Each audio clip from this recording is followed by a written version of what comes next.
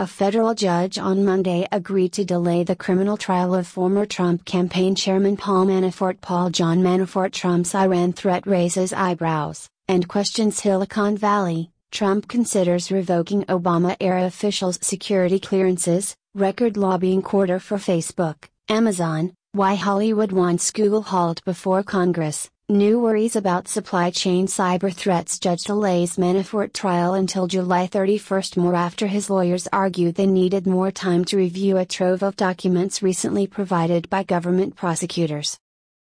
Manafort's trial was expected to begin on Wednesday in federal court in Alexandria, Virginia, but the ruling from Judge T.S. Ellis will delay it until July 31.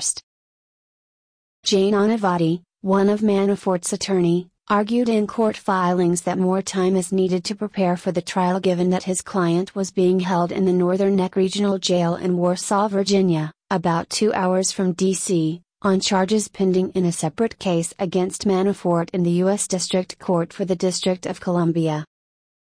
More specifically, Mr. Manafort's current detention has made meetings with his attorneys to prepare his defense far more infrequent and enormously time-consuming compared to when he remained on house arrest and subject to GPS monitoring in Alexandria, Virginia, pursuant to this court's release order, Onavati said in the filing.